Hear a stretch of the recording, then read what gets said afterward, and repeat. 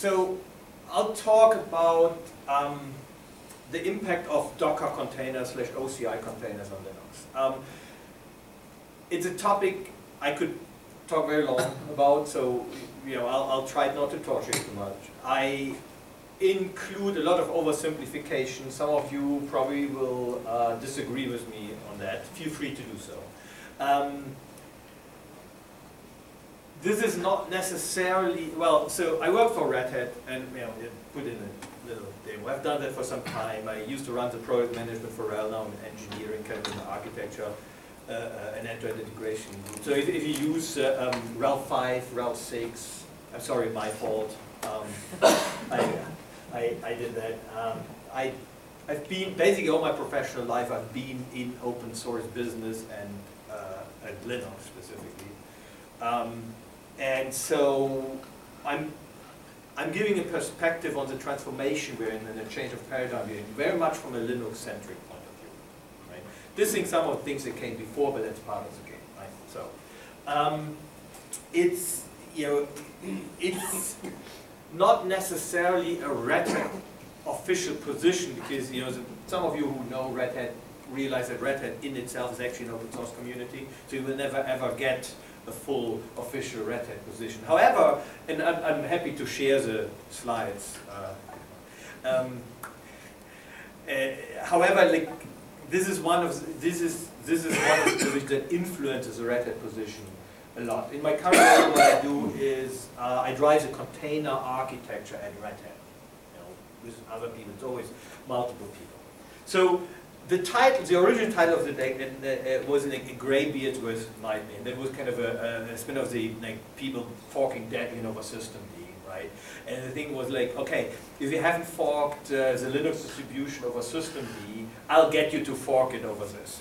So we'll see. So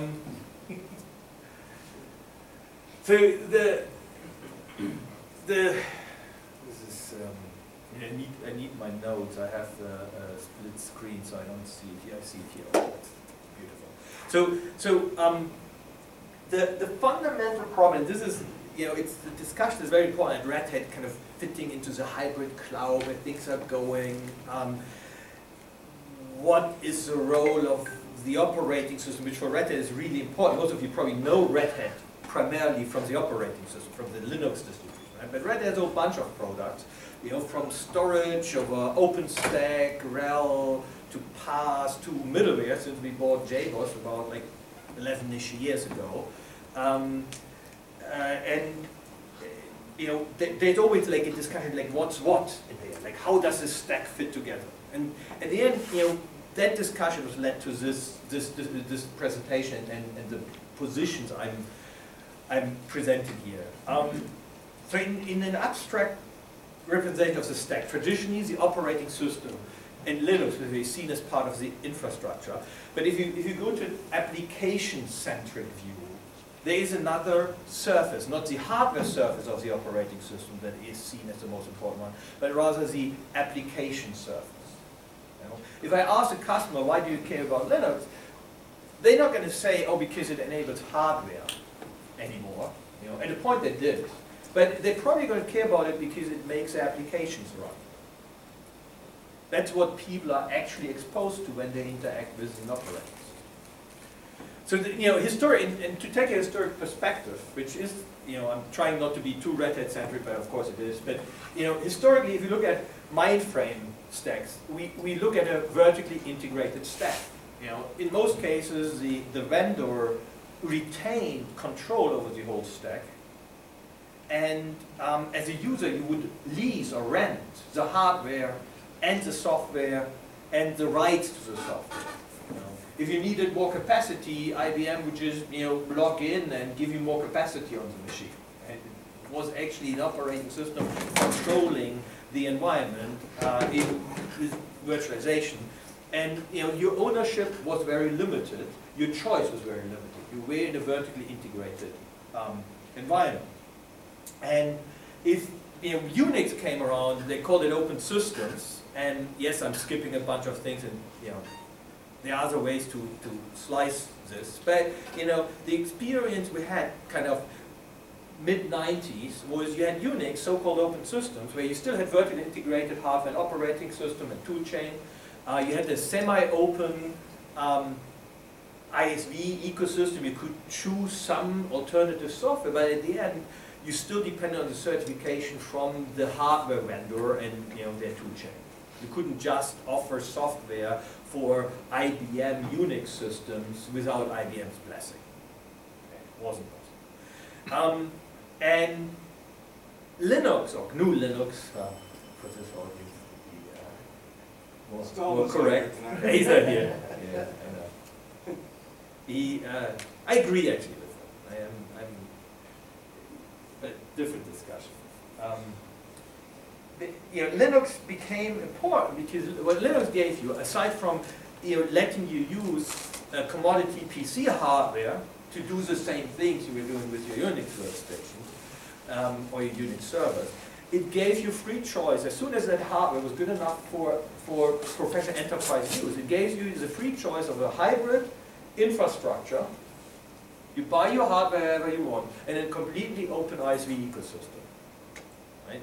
Open to the degree that the whole operating system was open source, free software, you can do whatever you want. Right? And then we developed an environment around that. And if you map that to the modern world of hybrid virtualization, then Linux still has this role of opening up an open ecosystem across different infrastructure options. And I'll go deeper into that later, but if you look at what the public cloud is, the public cloud is actually a reinvention of the vertically integrated mainframe stack. It's moving faster, it's of course temporarily open, you can run whatever you want on Amazon. But at the end, what Amazon wants you to do is to use their services and they're vertically integrating. They want you, if you write software, to use their APIs without even knowing what's behind it. It doesn't matter, is what they tell you. And you basically get into this vertically integrated solution. Every cloud vendor wants that. And every proprietary private cloud wants it. So the thesis I'm putting forward is that the role of Linux actually is again the same role that it had when we broke the vertically integrated Unix stack and introduced choice into that. It's the same role in the public cloud or across a different virtualization. And I'm going to take a step back now and go actually to talk about containers. But this framework is really important to understand the role that I think containers play. So going back, early Linux, and actually not only Linux, but early Linux software stack management, in the beginning was user local and stow, and we compiled everything on every machine. Servers were special pets, right? They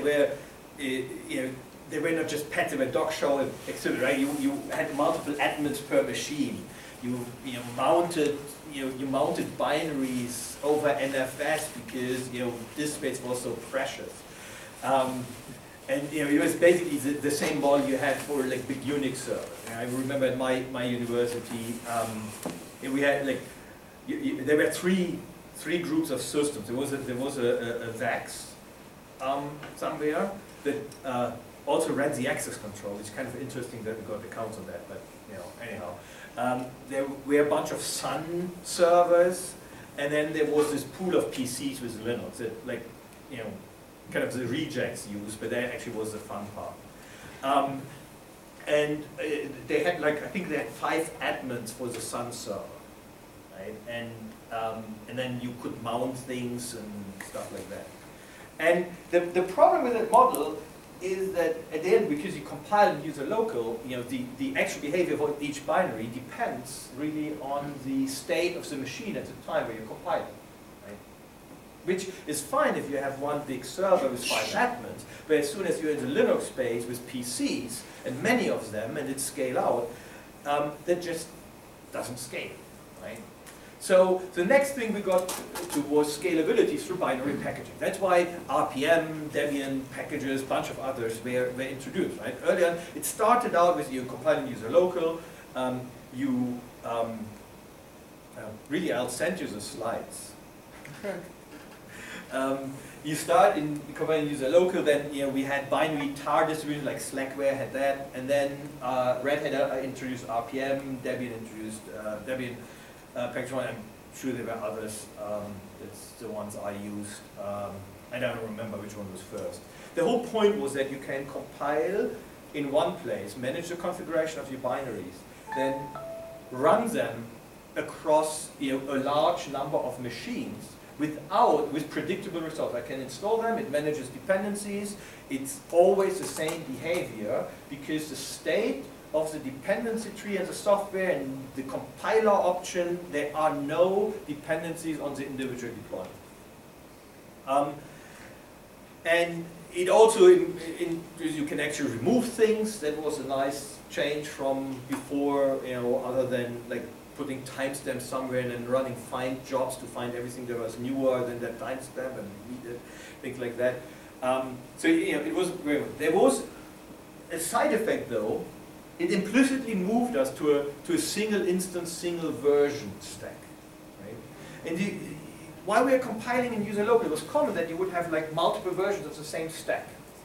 Especially up in the in the branches of the dependency tree. Right? You probably had one glibc usually in the system, but then there were different ways, so you can have multiple different stacks in parallel.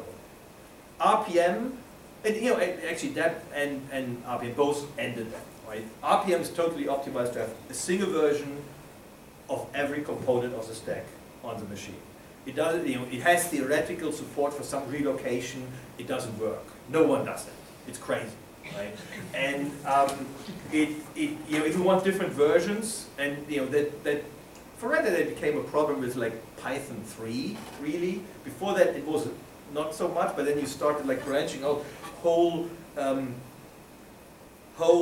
parallel deployment of whole like stacks on their own. The only way you can do that is by renaming the package. That's how you do it. You just create a set package.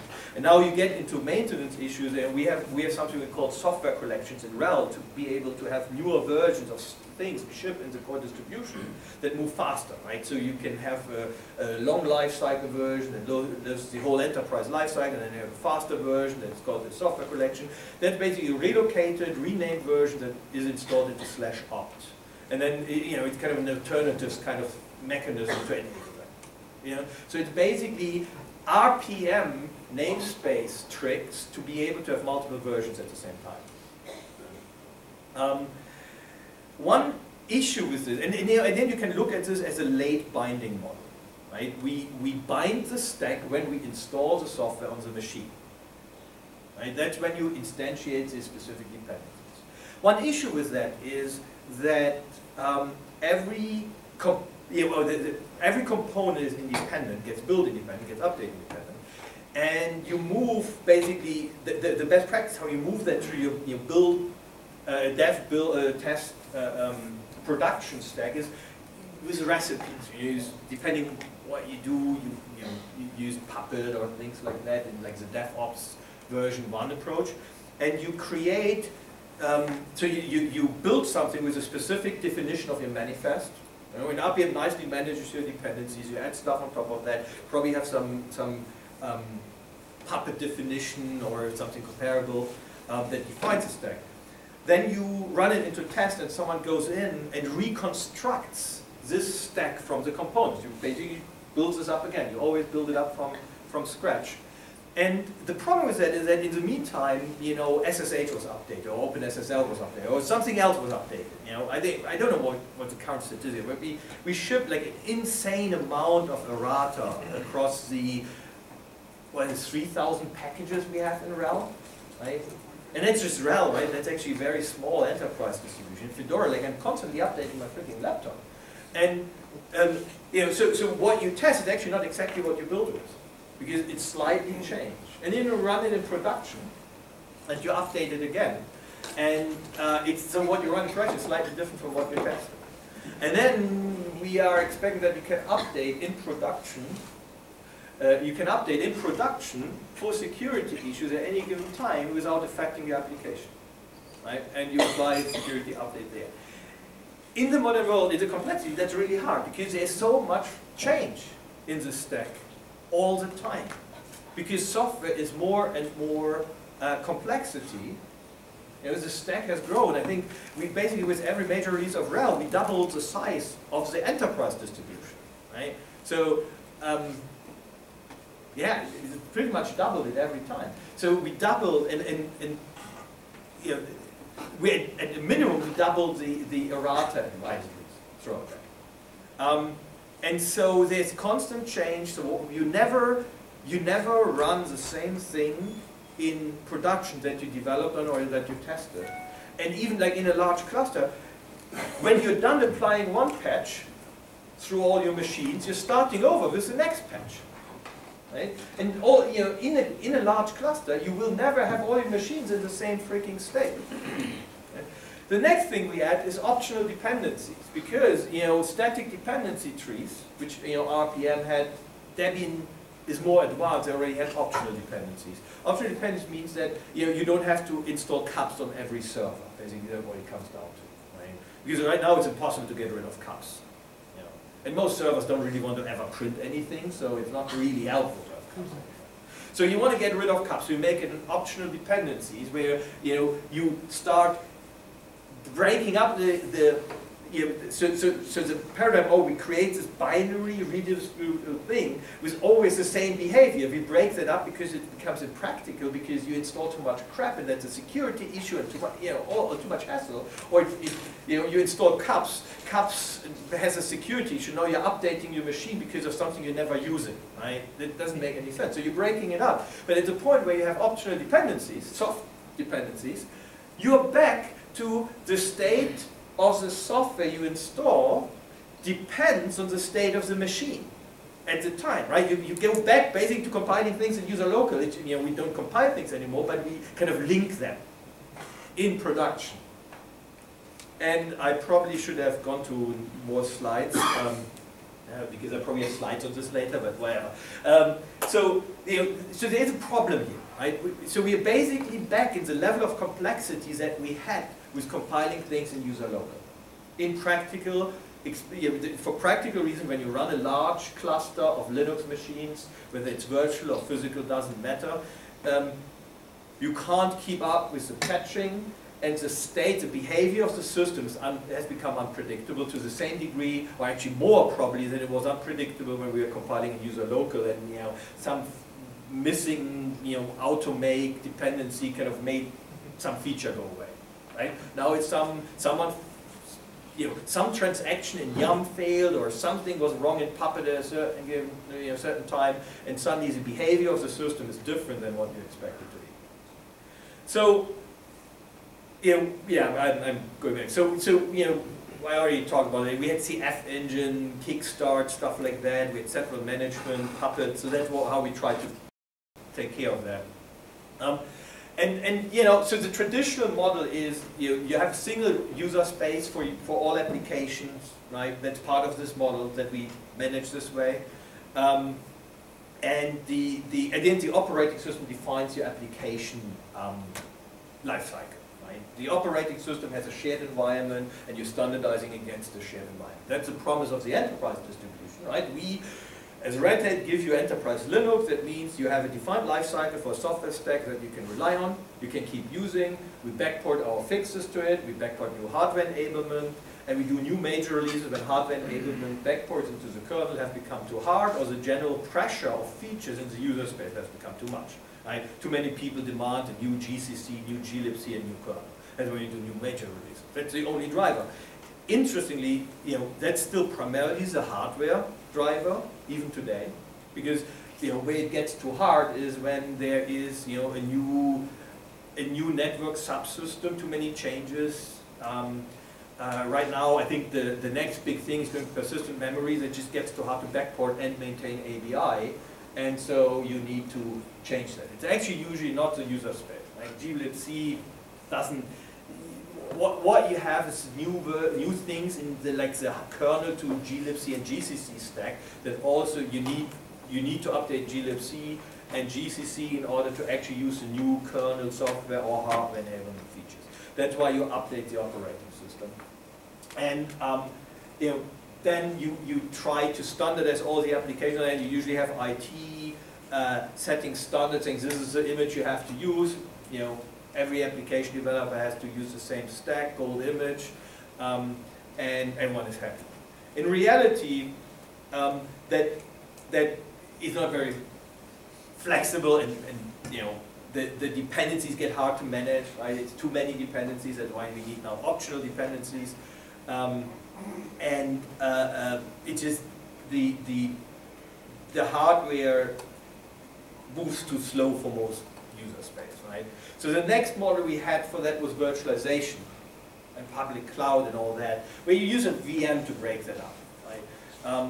You run have a hypervisor to run the hardware, you have a full operating system in a virtual machine, you standardize around two different things, and you give the application owner choice out of a selection of VM content they can use.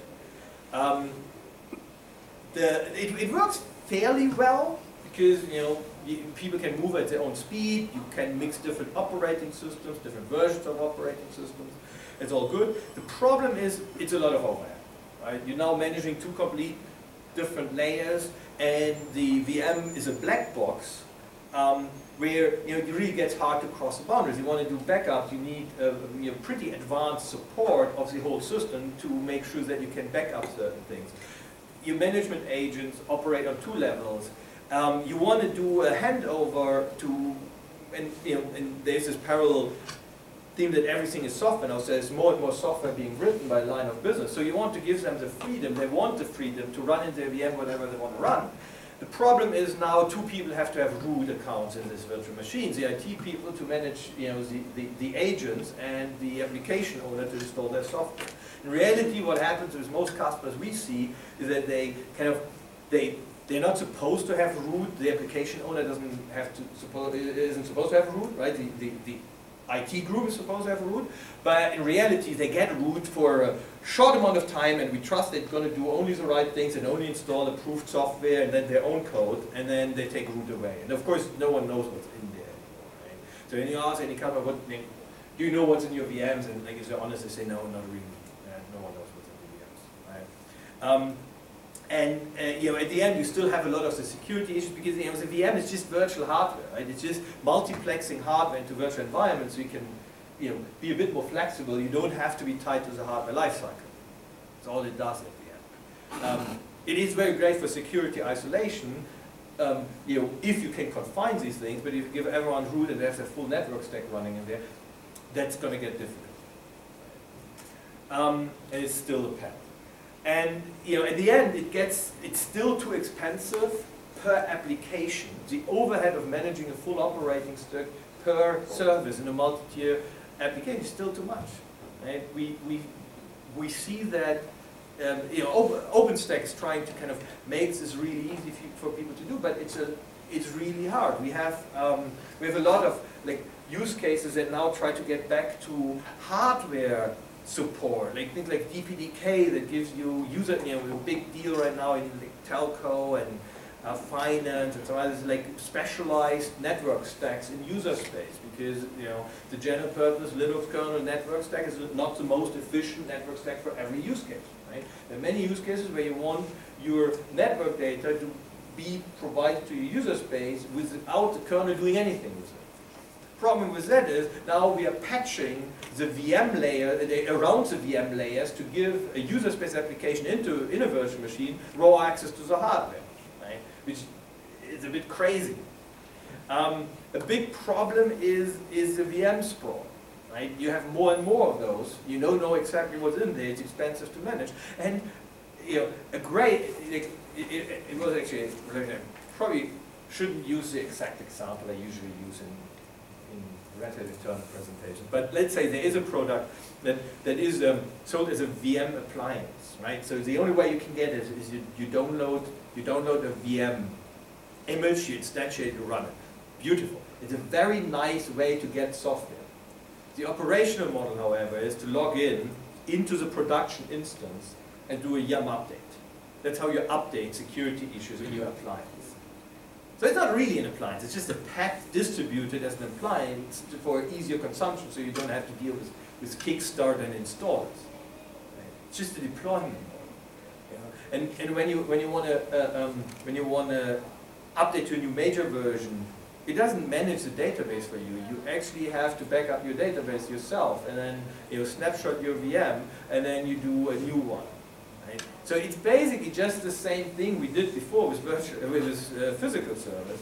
Just a little bit easier to get the initial thing, easier get started, and a bigger aggregation though. But it's not a better operational model at the end, and it's all the same problems in reality of the late binding model that you have anyways with RPM. You're still updating RPMs, you're still touching your production environment where the exact behavior of the production environment after an update depends on the specific state of a whole bunch of systems, including your proxies, your internet connection at that time, whatever your software deployment system is. So it's really hard to keep that under control. And there are some bigger trends that play in here. With DevOps, it's like rapid change. It's moving faster and faster. Your developers are doing CI/CD and want to push to production within hours of writing the code.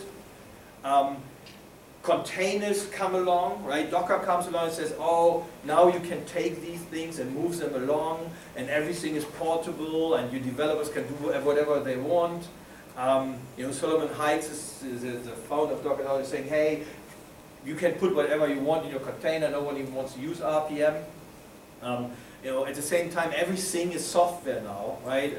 Like the current thing that everyone quotes is, I think, some BMW guy saying, hey, like the deciding factor on car success going forward is not going to be the car, not going to be the hardware of the car, it's going to be the software running inside the car. I think Tesla is proving that right now. It's, building cars is a commodity. It's batteries and software and the autopilot that's going to make the difference. Right? As a result, ops has lost control. And traditionally, you had the operations people setting the standards for how, what you can deploy, how you define your application, what the common, the gold images are, what are the stacks you can use, which version of Python you can write on, and all that, and it's gone. Because right now it's line of business and direct return to their own developers, and then at the end ops is just like there's some compliance people who have a certain level of control because it's always bad to get hacked, but ops has no control over what developers put in their applications and what runs inside. And if they don't provide the environment they want, everyone just goes to Amazon and does it everything. Right? It's a reality. Interestingly, open source also has won. Right? It's just that debate is over. Like 5 years ago, it was like, wow, open source is really safe and you can try it. That's not even like nobody even asks. Right? It's more like. There are all these people who try to claim that their stuff is open source even though it's not really open source. That's kind of the problem right now, but it's not that like anyone without it open source is safe. Right? There's sometimes like there's a CIO, they get hacked and it's like, oh, we all need to know what we have, and he says, oh, there's all this open source software and it was an open source component that got hacked, and it's like, okay, we're not going to use open source anymore. And then everyone says, well, that's not going to work because everything we do is based on open source. There is no website on the planet that's not using open source. There's no transaction systems. There's no stock exchange that doesn't use open source. I think aside from one in Russia, but actually, yes, it's true. I have to deal with like a COM interface for high frequency trading. This is really, really painful. But aside from that, there's almost anyone not using open source. There's the whole cloud native thing, right? If you do like even people are running around with mode 1, mode 2. I think it's a continuum, but you see people moving more into, they expect elasticity. They expect, it's kind of the on-demand culture. It's like, I think we went through that in the broader culture that unless you're watching the European Soccer Championship, or you wanna see the Red Sox game, like where you really want to know, you want to cheer before your neighbors cheer, right? Unless you have that competition, you don't want to be stuck to any kind of schedule. You want your stuff when you want it. I want to watch Supernatural when I want to watch Supernatural, not, you know, when, you know, whatever TV station schedules it. And it's kind of how IT works nowadays. I want it when I want it. I want the version and the availability, the infrastructure when I want it. So it's all on-demand, cloud native. And they want to use the most current version of whatever is available. And, you know, there is no broadcast model. It just is irrelevant. So, unless you're on the physical, so for hardware enablement, whole different thing, because you kind of need the hardware still. But you know, if you're up in the application, not so much, doesn't matter as much, because you're too far removed from that. So you end up with kind of like the world changing, right, between an ops-centric environment with kind of a download to install model, and a developer-centric one in a download to build model. And the developer-centric model is taking over the world. And everything else serves this model. That's the macro challenge. And there's some, you know, some data to support that, right? So this is just, it's from the internet, so it must be true. From module counts, it's a count of modules. But it, you know, in order of magnitude is going to be correct, right? So Fedora has about like 30,000 packages.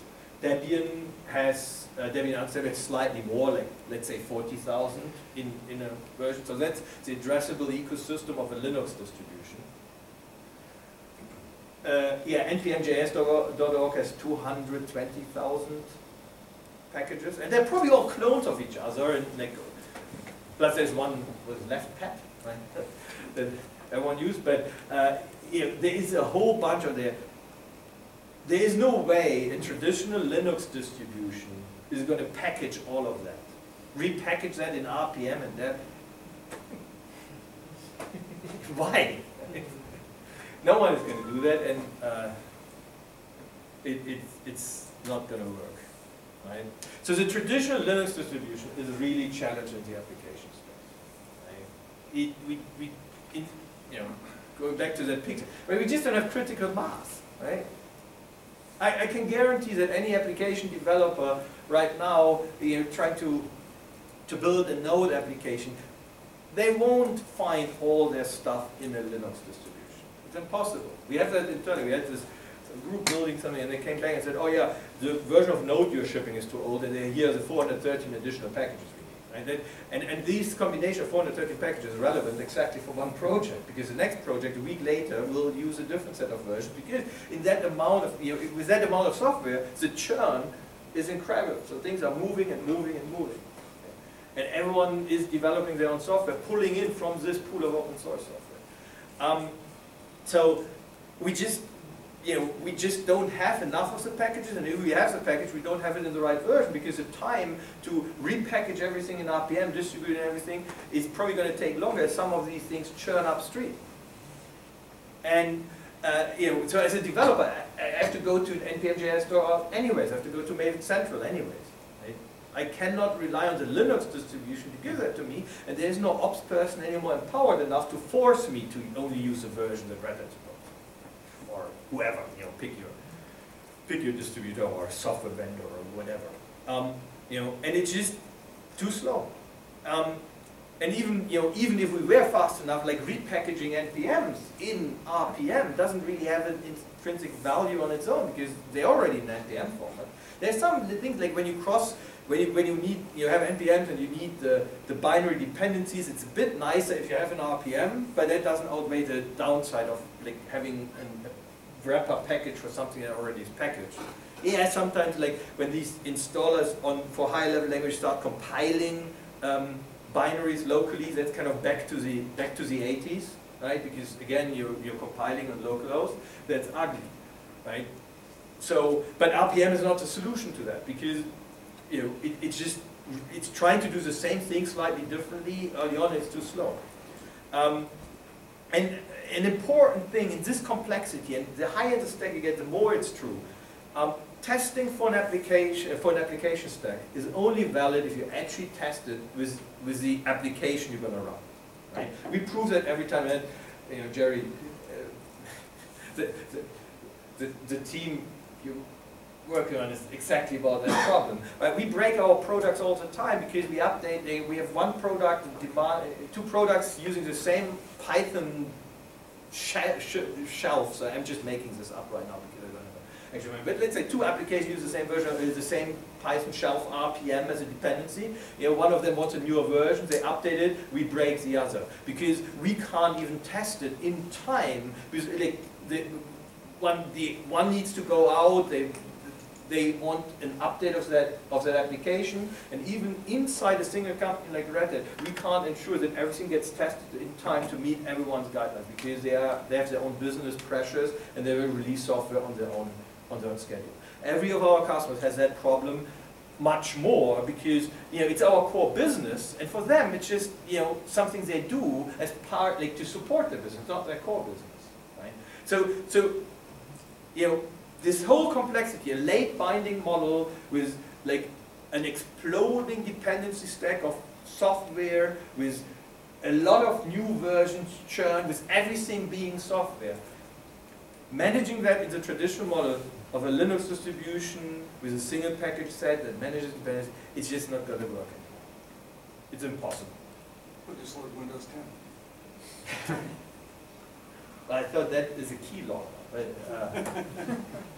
I don't know. I don't read it. It's only that bad. Again, I read it on the internet. So. It's back to work.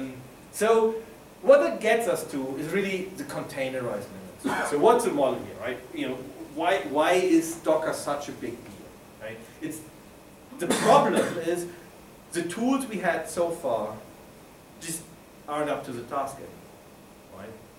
And if you look at the containers Linux stack, and this is Docker didn't invent it, right? You know, containers are a combination of 3 kernel features at large. You know, it's namespaces, it's C groups, at least in our world, SE Linux.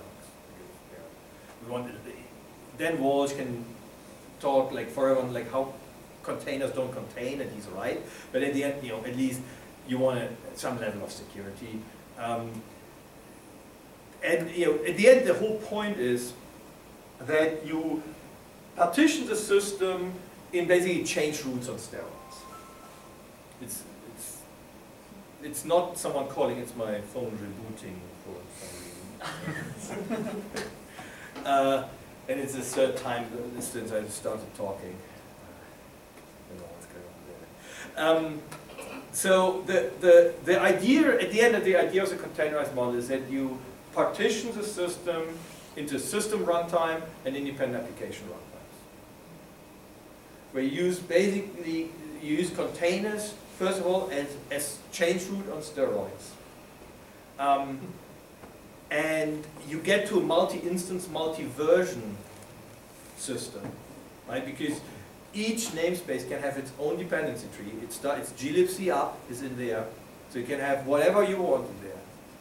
And you package these things, and you know, Docker, it's like, you know, so I diss it as the most ingenious way to use the tar command. Right? It's really just tarred up, you know, layer files and deployed it to overlay FS or thin provisioning. But it's really beautiful because what it does is it does aggregate packaging. So it packages your application with the user space dependencies. Right? It reduces your dependency to the kernel syscall interface at large, right? And some shared services and APIs, which is much easier to manage than binary dependencies. Because it's aggregate packaging, you know, you actually take the whole thing and move it through your build, dev, build, test, production cycle. So you're not changing it along the way.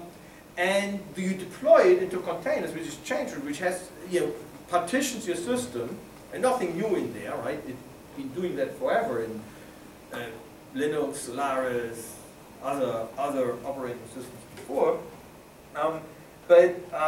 You know, it gives you enough separation so applications don't disturb each other in the binary runtime, or step on each other all the time. At the same time, it's not the black box of virtualization, right? Ideally, a container is only the minimal things you need to, is a binary dependency of your specific application, or your specific service, not even the full application, because most applications are more than one container.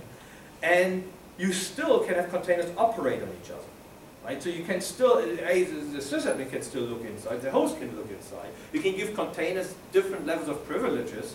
You can actually have containers that operate on the host.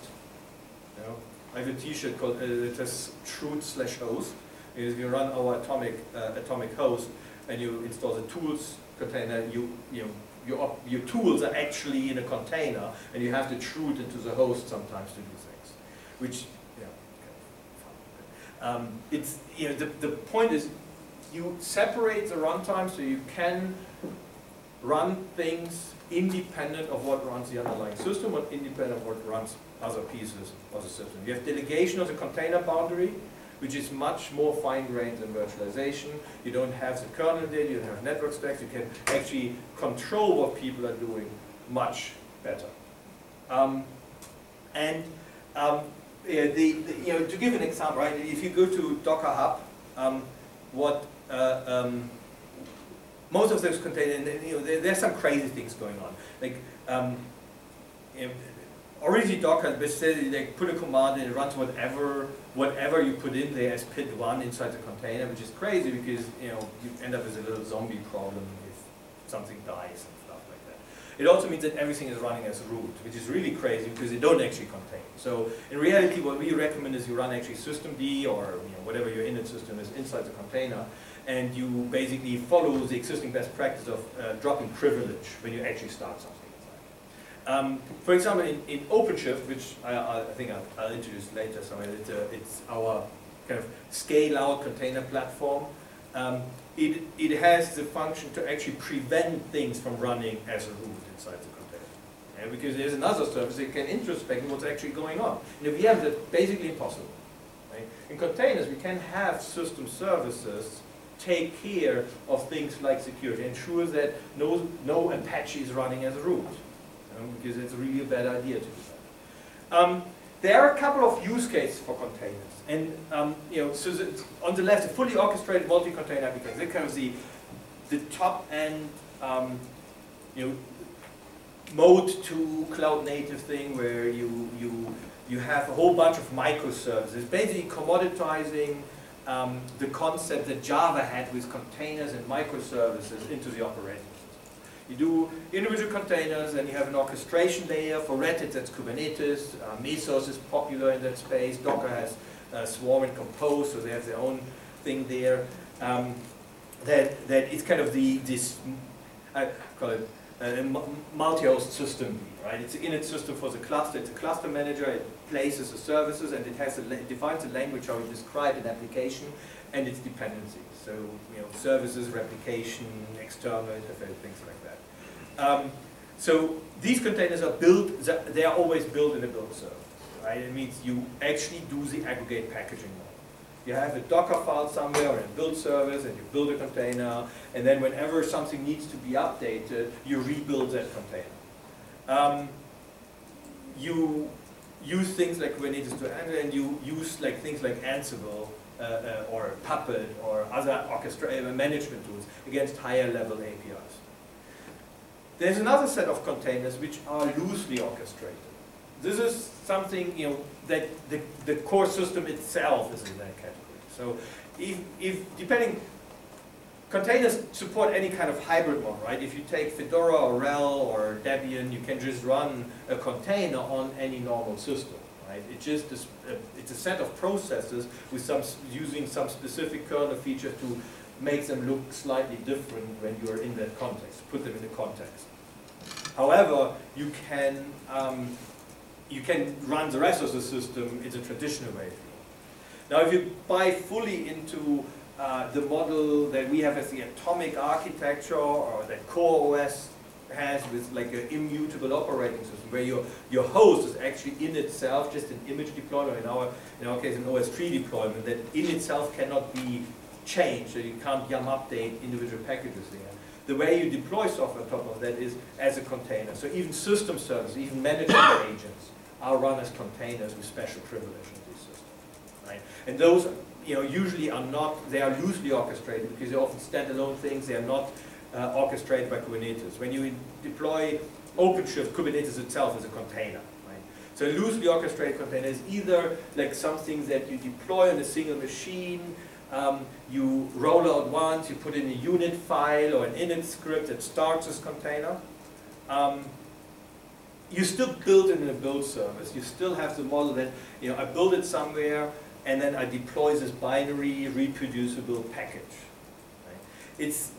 That's pretty much how, like for the last 13 years, I remember, we have been deploying certain applications on Linux that had graphical installers. Oracle was always a great example, because they had this Java-based graphical installer, at least, back in the day, they still do that, that like was a pain to run in production. So what you did is you ran it on a pre-test build machine, and run it once, then build an RPM with just a package part of the RPM spec file, the build part, to wrap all the Oracle files into an RPM, then deploy that, so you have binary reproducible packaging. It's kind of what we do here with Docker. We define a Docker file, a make file for an aggregate package. It takes a set of pre-existing binary artifacts and puts them into an aggregate package so we can roll them out without having to change things on the fly in production. And that gives you like these two columns, like is it fully orchestrated or is it individual container with loose orchestration? What it gives you is basically the ability to get rid of this late binding model. It's an early binding approach to how we distribute software production. You make all your changes in the test in the build environment, then you test it, and then you roll it out, and you roll it out quickly because you have it's just an incremental layer you deploy. The system then takes care of rolling out, and you can roll back, switch back, and switch forward. You never touch actually the stack on the component level that you deploy. Now there's the third use case, and that's kind of a niche use case, but it's still important. And that is basically the same thing I described with the virtual appliance earlier. Right? You use Docker just a bootstrap environment to pull up a different environment, a different runtime to partition your system, and you still run yum inside. That model, it's a niche model, but it's important if you have existing applications that you cannot easily move into this pre-packaged aggregate packaging distribution model. My common use case is playing around. I'm using Unison to sync files with a Route 6 server I have at home. The problem is Unison is written in OCaml, which is the best language ever, but it also changed its serialization format recently. So the compatibility of Unison now, client and server on the API level now depends on which version of the compiler was used. And in my laptop I'm running Fedora 23, and so the version of the compiler is different inherently. And yes, I looked into compiling the older compiler stack for Fedora. I gave up very quickly. I'm instead running just a little container here with Route 6 on my laptop that just runs Unison, right? And I didn't bother putting it through build service because it's my laptop and it's my existing operational model for my laptop to just run yum and DNF and stuff like that. It just works, right? It's just a change root environment running a different glibc, a different Linux distribution in the same environment. I mount, cross-mount things I need, and so now I don't have to recompile stuff. So it's basically just multiplexing an environment. And yes, it's not where we want people in general is on the left of this. But if you get started, it's totally okay. Or if you have an existing application, you don't want to change your operational model. Just treat it as a change root. And there's we have a little prototype going on where we use our atomic host. As I said, this is a variant of RHEL, same thing as RHEL, but deployed as an OS tree, which is a symlink tree. So you can't update, you can't run RPM in there. It's not possible. You can't install. etc is writable, but so it's stateful, but it's immutable from the software distribution point of view. And it's kind of an image deployment, but with rsync on the file level for efficiency rather than full image. As basically rollbacks implemented and stuff came out. I think the GNOME guys did that originally Colin Walters did it for GNOME for their CI system. And the thing is, what we're playing around now is like do that, and then put the SSH on the host on port 2222, instantiate a single version of any operating system you want with SSH on 22 as a privileged container. So it's basically just a file system namespace that puts your file system away from the host. So you can run an older Linux distribution on a newer kernel. The kernel syscall API, unless you really depend on details in proc and sys, you're usually good to go, right? And your application will never know that it's running in a container, because for all intents and purposes, you're treating it like a normal Linux machine. Okay? Until the point you need to do something in proc every time, or some devices got renamed. But aside from that, it's pretty good. So it provides a path even, to separate, to partition your system, to get out of this monolithic, everything needs to be compatible with everything, and I can't have multiple versions of things. You can get out of that pretty easily, even in the existing operational model, without all the downsides of virtual machines. So at the end, what we get to is basically a containerized stack, and where an application, the ideal case application is a set of orchestrated services. And that's actually not that revolutionary. Pretty much most applications written in the last 10 years should be at least 2, usually 3 tiers. Right? Let's say 5 years. But most of them are nowadays. Right? For those, it's pretty straightforward what you do, and then you can decompose further. The host is delivered as immutable and updated as a tree, so you don't have to mess around with that, you just configure it. And you have a multi-tenant environment in there through the container environment, and then you use it and you integrate with the underlying infrastructure. There are some additional things you want to do. We kicked off a project called Atomic App / Molecule, which is kind of a transport for the full application. The problem you have right now is that Docker is beautiful, right? It gives users aggregate packaging, including transport and deployment and update. What they didn't do is provide a transport for the multi-container application definition. And no one did. Kubernetes didn't, Mesos did. So you basically still Git checking out templates and VI or whatever. Pico editing your definition. And it's kind of a cloud mindset, because all these people think you never leave the one environment. The problem is that means that when you want to move an application from, let's say, one instance of OpenShift to another instance of OpenShift, or you're an ISV, you want to distribute something, or you want to consume a predefined MySQL cluster in your own application without editing config files, they don't support it. Like, my use case there is like today. In Red Hat, we have this identity management in FreeIPA. You can yum install FreeIPA and then run FreeIPA install or config or install or something like that. It asks you a bunch of questions, and you have like a integrate DNS, Kerberos, PKI system running, right? With 2 commands and a bunch of questions. If I do that with containers now, I'm checking out like a Kubernetes config file, then I'm editing that, and then I'm handing it over with some command line to a cluster. And when I want to move it to another machine, I have to like do the same over again. That's a functional regression. I want to have the same kind. I want that kind of an MSI-like experience, right? Microsoft got some things actually right. MSI is actually a pretty good idea, because it gives you the ability to have a standard for how does an application definition get moved, and what's the standard for parameter writing. So there's some project like one is Helm, and another one, ours is Atomic App, that tries to define a standard how you move from the individual container to the full application portability.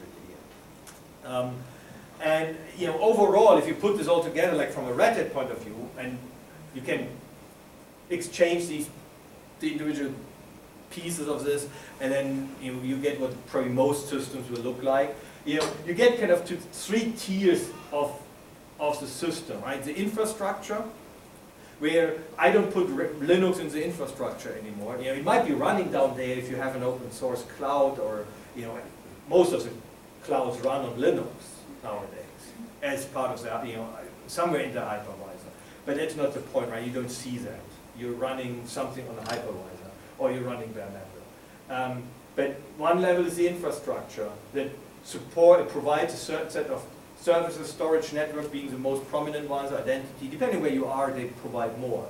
Then you have an application runtime that gives you a common runtime to run containers, and a lifecycle management for those containers that includes CI/CD, and you know, build, the workflow, the registry.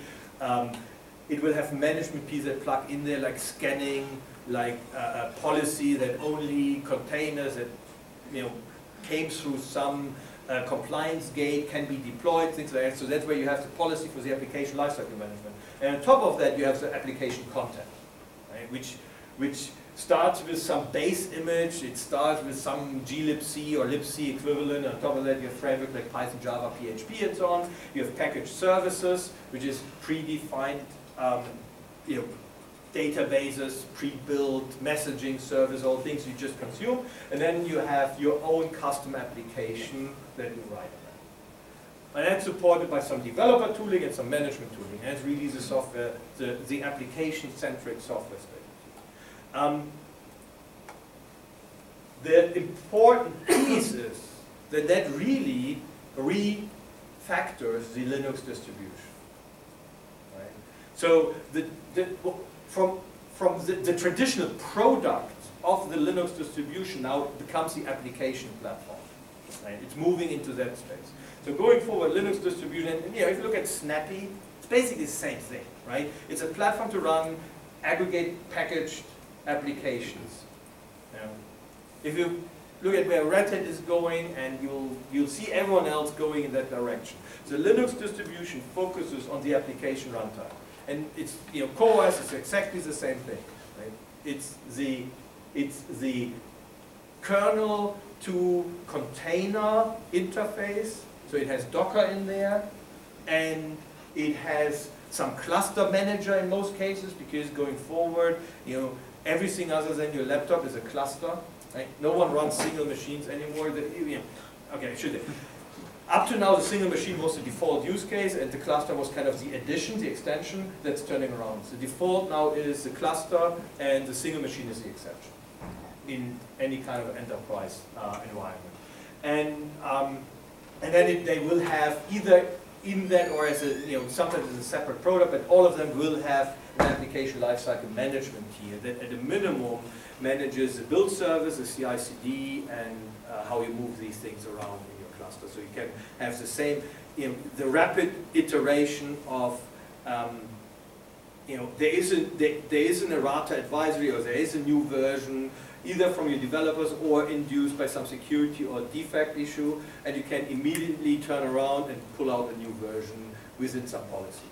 And on top of that, then, there are going to be different offerings for how do you get your content. With two ecosystems, right? One is packaged services, that's like the things you just consume usually, like a database, like a messaging service. And the other end, developer content. So that's download to install content. And on the left side, you still have download to build content, which is all the libraries you build in your own application.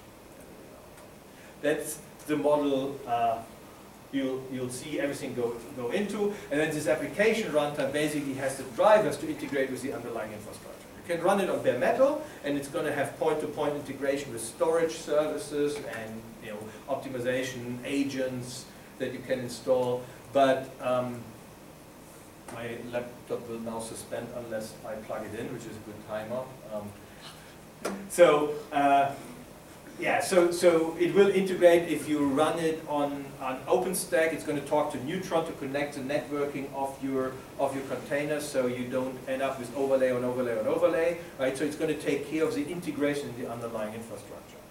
But it's going to provide a stable interface for your applications. To use the application, though, is not going to be focused on the broad interface you have today in Linux. Is going to be focused on basically the kernel syscall interface and APIs that the system provides. And to map that to the, which you see I'm a real artist with slides. To map that, what I'm trying to say here is that if you look at the public cloud today, going back to the vertical integration point from earlier, the public cloud tries to be the orange box, right? They try to give you all of this package services down, and sometimes the frameworks, and you just use them. And the Linux, the new generation of Linux, the next generation of what today is a Linux distribution, will be the abstraction layer that you can use to break out of this vertical integration. And that's what it's going to look like.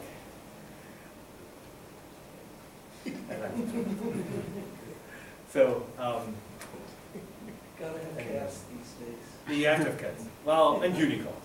And fire. All right. The golden gun. And if you like the picture, there's the URL where I found it. So. And I'll just shut down for this slide. So, well, any questions, discussion? If I wanted to create my own pet container, Yes. and just a minimal one, Yeah. a hello world example type thing, what would I need? So if you just want to try, most people give you base images you just start from. So what you do is basically Docker run any a container like Docker run Fedora, and we'll create a container, and then you can run yum inside. If you wanted to have kind of this interact with the host experience, you need to add some command line to give it privileges to the host. And by default, it will not be able to access the host. If you use a rel, or actually Fedora, what you can do is just atomic, on Fedora, what you can try is atomic install rel7-tools, or rel7/rel tools or something. And that will actually give you a container that runs with high privilege. So you can even root to the host and things like that. And try that out. So, the beautiful thing about Docker is that it's just Docker run and you have a container. And you can do whatever you want in there. It's a change root environment. Okay. I recently heard about the distribution called Cube with Cube. It basically runs every application in its own VM. Cubes OS? Cubes OS, that was this. That was a security project, right? I'm wondering how that seems kind of heavyweight to me. I'm wondering how Well, easy it would be to sort of redo that and use the Docker instead of VMs. The problem is that you don't get the same level of security. Right? So a VM is a very hard thing to break out of. Not impossible, but very hard. A container, at the end, you're talking to a shared kernel with a syscall API. Any privilege escalation to kernel has a good chance of getting you out of there, especially if you're running as a root, right? So if you're doing the best practice, you run your application non-root. That gets better. There's a project the GNOME guy started called Bubble Wrap. That's kind of like a way to run a Docker container. It's kind of like an integrated pseudo-like thing, so that the payload of the container never gets root access. So there are things like that starting. That probably will get you closer to it. But at the end, for the use case of Cubes was kind of separate your banking.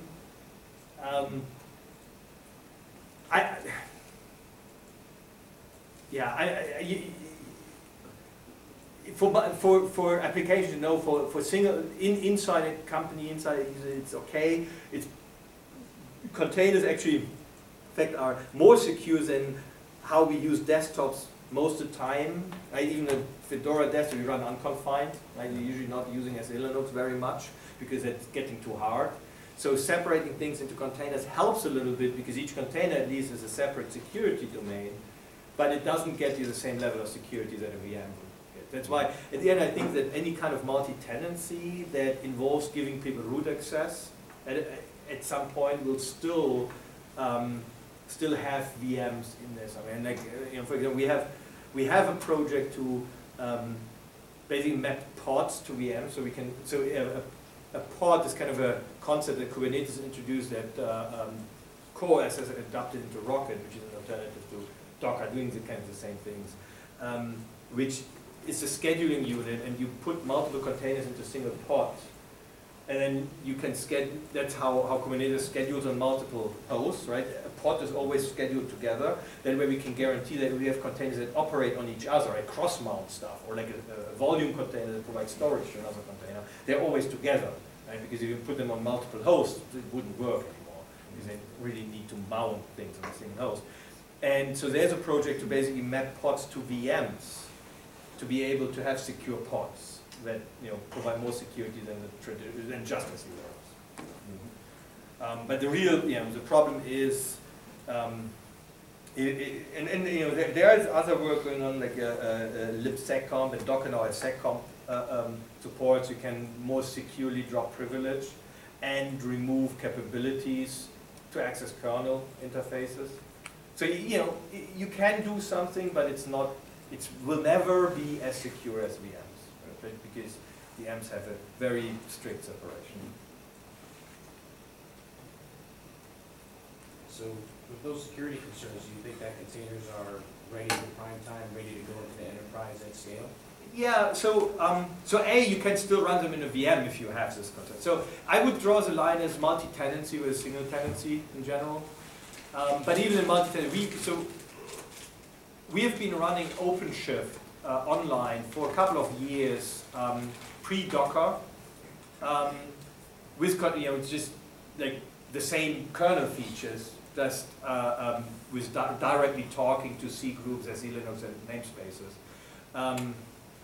and you know, it's secure enough. We are moving to OpenShift 3 is in online, is in beta now. That's Docker based. We ship it as an enterprise on-premise product today, and we have a dedicated offering. The online thing, the difference is that we don't know who is running the app there, right? It's an online, like, open thing. You can just get an account and do your application. In that one, we're going to prevent you from running applications as root. So by default, you know, it basically will make sure that you drop privilege in your CMD part of the Docker file, and then you can run whatever you want. We don't trust it enough to let, you know, people we don't know on our servers run applications. Even though it would be still in SE Linux, but that's just a bit too much. And no, but I think so Docker, there are two. The point where you have, where by default everything runs as PID1 and root is a design mistake in Docker. It's a major design flaw. They should have put like a mini init wrapper in there that just like wraps whatever you put in the CMD, and that would have been like 50 lines of code to just like take care of privilege management and reaping zombies. Right? And they didn't do that because they think, hey, you won't have multi-service containers. In reality, most containers I see that are actually used in production still have an init system inside the container and run multiple services. Because it's just, you know, even if you don't want to run multiple services, it's just so much easier if you can just, you know, yum install the pieces that you already have, right? Or use the same best practice you have before on the host. Doesn't mean that they're fat, it just means they use the same structure of deployment. The side effect is that it takes care of privilege dropping, right, because that's the existing best practice you have, and it takes care of reaping the zombies, so you don't end up with, you know, zombie processes if like the parent process dies. So.